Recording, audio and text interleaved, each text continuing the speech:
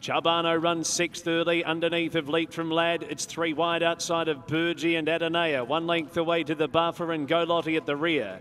They put 400 metres behind them. Divine Saver at a good clip. Out by a length and a half on Green Luck, Harlech, Burnview, Charbano. Time's ticking, 1 off the fence outside of Adonea, then Leap from Lad from Burgee. The buffer second to last and 9 off the leader and Go Lotte under him.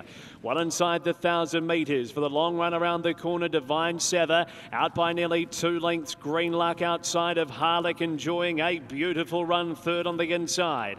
Then came Burnview 4th outside of Charbano. Time's ticking, 5 off them around Adonea from Leap from Lad. Burgee the buffer and 2 lengths away to Go Lotte. For Go Racing, it's Divine Saver giving you a size a length clear of Green Luck. Harlech right in behind the speed from Burnview. Time's ticking up 3 and 4 deep. Looking for a run, Charbano, Leap from Lad and the buffer. He's brought to the outside to try and wear them down as Green Luck goes to Divine Saver. Harlech off their backs from Burnview. Time's ticking, Leap from Lad running a cheeky race. Green Luck went to the lead from Harlech. Then came Charbano getting through. Time's ticking wider. It's Harlech though. At the 125, he's a length and a half to Green Luck, and then came Charbano, but it's a long time between drinks. Harlech wins the Easter Cup by 4 lengths, beats on Green Luck, Charbano and Adonea. Then Divine Saver, Go Lotte. Next across was Burnview from Burgee.